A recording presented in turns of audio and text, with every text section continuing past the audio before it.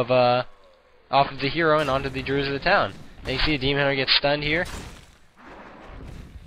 He just bought a potion and used it, and that works well. There you can see. I mean, these guys. Another thing you pick up is how useful these guys use items. These guys use items incredibly usefully. Oh man, this demon hunter's stacked, but that's gonna work against him. You want to know why? Because the demon hunters never really get a fight. And you can see his soul's having to waste a wisp there to deal with that ancient war. Though I don't think it actually costs any money to repair the entangled gold mine, because entangled gold mine doesn't cost anything. Now this is interesting. Diddy's building ballistas, which I would think is a very bad idea. But he's also expanding again, which is really smart. This is funny. He's building a tree of life down here. He's building a tree of life up here. That's funny. Soul seems to be doing a much better job of creeping the map, though. I think it's because he just had a much better start, and he's got a lot more units right now. Just doing a far better job of creeping. Just really working out for him. 2 inks. I'd say that's bad luck this game. What you really want is a Book of the Dead. And I hope the other guy doesn't forget to use his wisps. Another little tip. Wisps, they own Books of the Dead. Should always, I mean, one thing I think I'm going to start doing these days is start building lots of wisps. And just use them whenever I go into combat against people. Because the game's so spellcrafter oriented, I'll just start nailing people with wisps. I might even buy a Zeppelin to carry them around in. I think that's one of the things I'm going to start doing. And you can see, I think this is going to work out bad. If he gets a couple cyclones off, he'll just have to sit there and wait. Oh, man. Ouch. That demon hunter better TP out. As you can see, he ain't going to get away from that. And he's going to get another guy stunned here. Yep. That's why, first cyclone, never really go into a fight unless you're really ready to fight. So there you go. This Soul, he's a very preemptive entangler. Which is really, in my opinion, very foolish. The way he should be doing it is trying to predict when the character will move, or wait until he moves, and or TPs. Now TPing is a lot harder. I mean, really, you have to kind of really get lucky and guess well. But the running thing is very simple, in my opinion. He finally lost his ancient war. He forgot to eat some trees.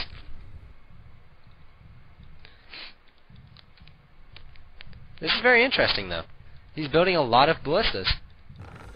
And I'm not really sure why, because I don't see how ballistas will win the battle for him at all. That's very, very interesting. One thing that's invaluable is force of nature in these battles. Trust me, summon units win these games. Like, I once faced this Druid of the Town strat when I think it was versus Ghost. No. I can't remember. It was in the Game Fix preliminaries during the latter season for it. I faced a lot of these Druids of the Town players. And I loved just using the Keeper of the Grove and Dryads, and that wouldn't work so bad because he'd be forced to start spending Cyclone against both Tree Ants and Huntresses, and he'd run out of mana pretty quickly. And if I could sneak a Wisp in, that'd really hurt him. Man, does a Wisp really hurt. I'd really be surprised if Diddy manages to come back from this game. I really would be. Priest of the Moon is probably invaluable in these situations too. There you go, Tree Ants. Hope he bought some Wands of Negation. Ah, he does have some Wands of Negation. I'm not sure how these Cyclones are going to work. He better TP out. Oh, he doesn't have a TP. This is going to get ugly.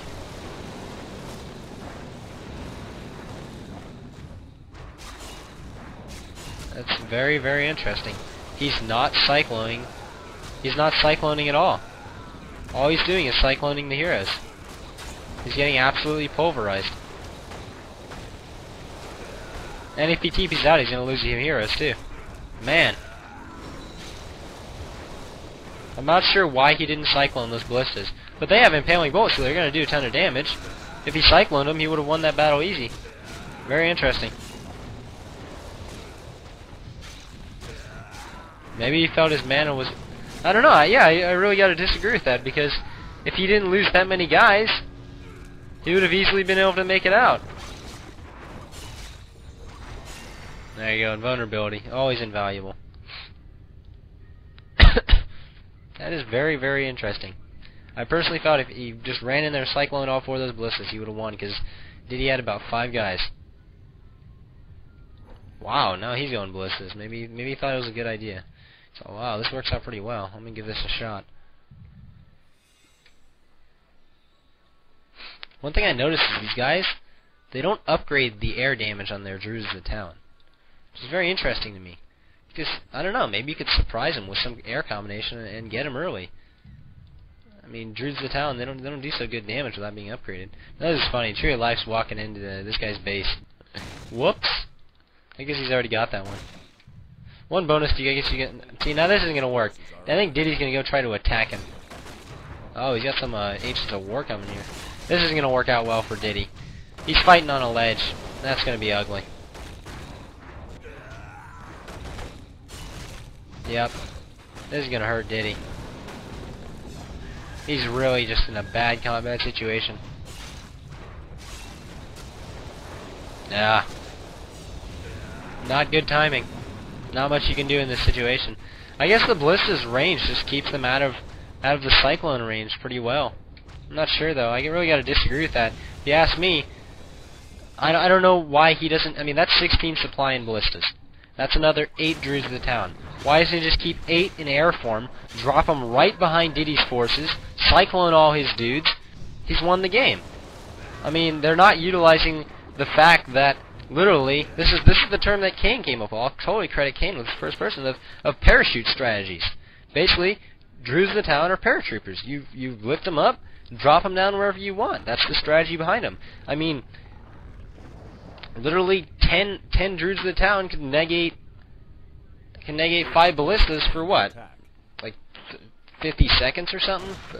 30 seconds? I'm not sure about the cyclone changes anymore, but it's long enough to keep them out of the battle. I know that for sure. I gotta disagree with the ballistas, really. Oh, ouch. He's gonna lose a base here. Yeah, I'm not sure why these guys are using ballistas. Very interesting, though. Personally, for those of you that might be considering using this strategy, I consider just building extra Druids of the Town, flying them up, putting them behind the ballistas, because God knows there's no way the other guy's going to be able to stop that, landing them, then cycloning all his stuff up. Now, yes, you would use some mana to do this, but it wouldn't really hurt you all that much. And it would work. See, the real problem, I think, is these ballistas have the range long enough to stay behind the force. Now, you drop in even 3 or 4 guys, then you have sandwich action. Sandwich action is always great, because sandwich action ends games. If you put your Keeper of the Grove in a Zeppelin and you landed him too, you put up some tree ants behind their force, and then really the sandwich action kicks in. Now this makes me laugh. He's already got another Tree of Life and Ancient of War up above this ledge. This is just funny. One thing that's very interesting, though, is not much of the map has really been creeped. Which is surprising, considering how creeping based this game is. He found his ancients. There you can see Soul is he's effectively using his Force of Nature. So I'm going to find some expansions here for scouting, which is really good. Yeah, I think if you just use Master Druids of the Town and put in some good detonates, you'd easily be able to win. Oh man, Soul's going to lose a ballista there. I really hate that. Nothing angers me more than creeps jacking your ballistas when you're trying to push someone. I can guarantee no one's run into it more than me. And you can't use ballistas to fight creeps. It doesn't work. It's so annoying. Look at this Demon Hunter. He's got 4 potions of healing and an Ankh. Where does second Ankh go? Oh, it's on his Keeper of the Grove. That's funny. One thing I'd do if I was these guys, I'd try to fast creep the islands. With piercing damage, you'd really much... I mean, in bird form, they'd own the Drakes. That'd be a joke. And it'd be very easy to get them there. You just put them in the air, you own the Drakes, and you land your heroes, then you take out the granite. It worked out great. I think that they should personally do that. I mean, and what I do is I wouldn't even bring my Keeper of the Grove along. I'd only bring my Priestess of the Moon, get the True Shot aura up. You get higher True Shot aura, you'll win the game off that. And I'm pretty sure the aura doesn't disappear when you get Cyclone, unless you get Cyclone like 3 or 4 times in a row. So, I really think it'd work.